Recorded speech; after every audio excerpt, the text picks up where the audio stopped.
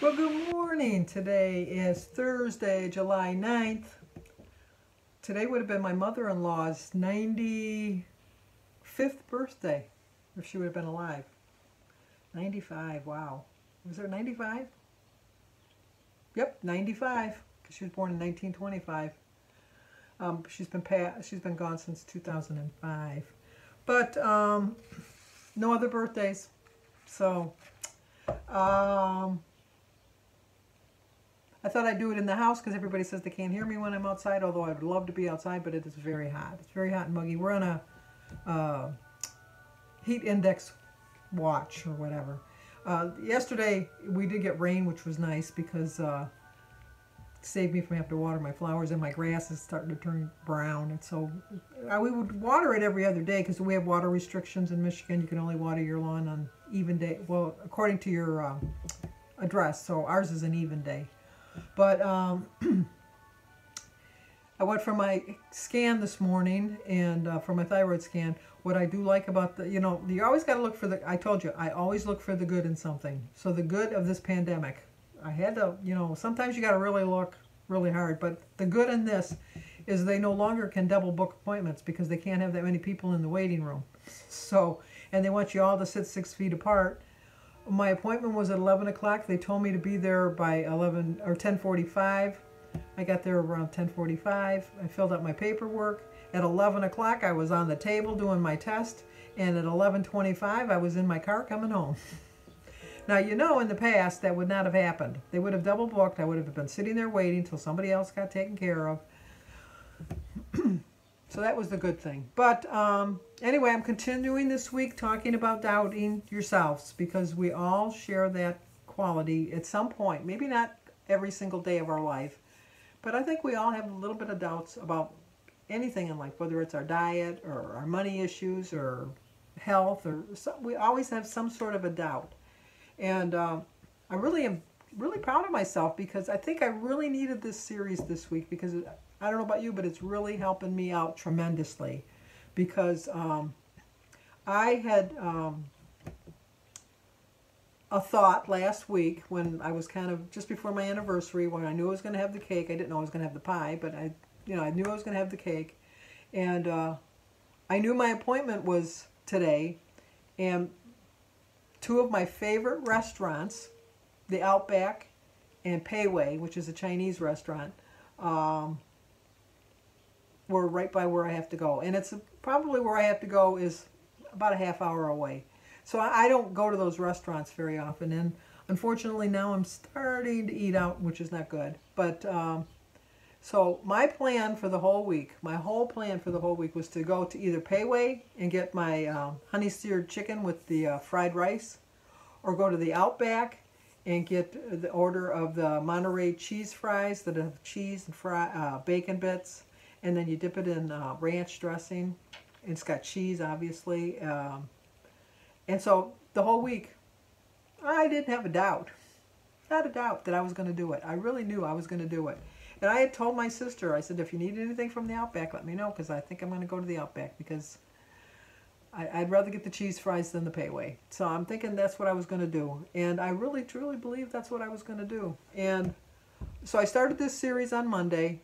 And every day I got a little bit closer to making the decision that, no, I'm not going to do that. I'm just not going to do that. And so last night, Denise said, are you going to go to the Outback tomorrow? And I said, I am leaning towards not going, but if I do go, I'll call you when I leave. When I'm calling to make my order, I'll call you and let you know if I'm going to do it. I didn't do it. I'm so proud of myself. I did not do it. I came home. And I'm planning on having my usual fruit-laden breakfast with my egg. And I'm going to have a light multigrain English muffin. So I'm really proud of myself. And I know that if I wouldn't have started the series this week, I probably would have got the cheese fries. I know. Well, I know for almost positive. Christy even called me and said, well, did you stay strong? And I said, yes, I did. And she said, you may not see it this week, but next week you're going to see it, and you're going to be glad that you made that decision. So I get the full support of my family. I really do. I know that. And it all comes back to what Oprah says, You become what you believe. If I really believe that I'm not going to make it to my goal, if I really believe that I'm never going to hit 100 pounds, if I really believe that everything's going to overpower me and I have no control over my life, then it's going to happen. It's going to happen that way. I like to send out positive vibes into the universe, and so I am going to start thinking a little bit more positively. And like I told you yesterday, I'm not obsessing about the number on the scale. I'm not going to weigh myself every day anymore because it was helping me. It really was helping me. But then it was making me realize, you know, I'm obsessing about that number. So I'm going to go back to just weighing myself on Saturday mornings. So I'll see on Saturday what the damage is, because let me tell you, there, as of yesterday morning, there was still some damage. And so maybe on Saturday, if I have not too big of a gain, I'll tell you how much I truly gained. So it will be a loss on Saturday. But not ready to throw that out into the universe yet. But probably on Saturday, I'll probably tell you.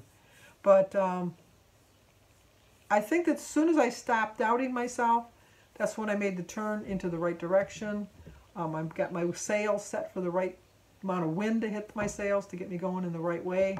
And I know I'm going to do it because, you know what, I have what it takes. I have the willpower and the stamina and the knowledge and the tools and the support and encouragement that I need.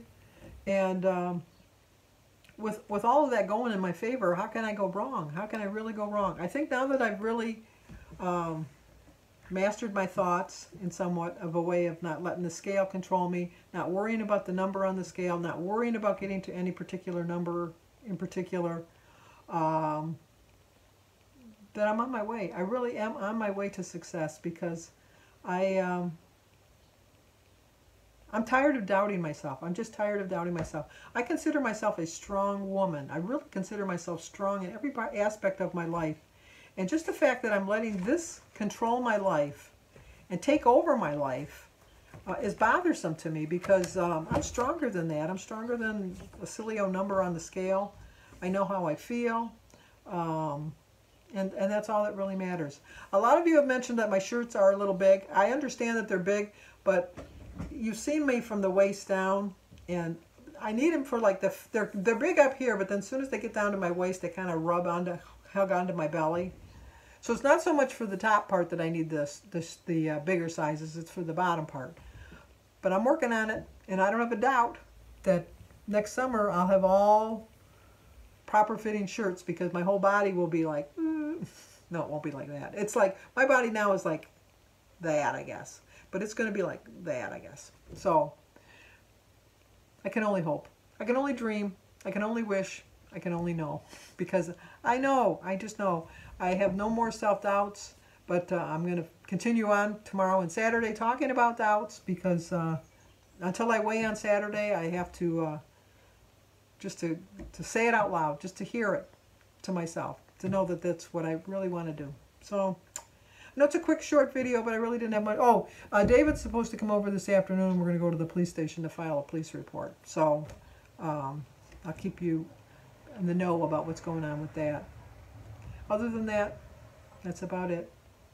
So always, always, always stay safe. And if you're new to my channel, subscribe, leave a comment, hit the like button, share it if you think somebody might like to see it.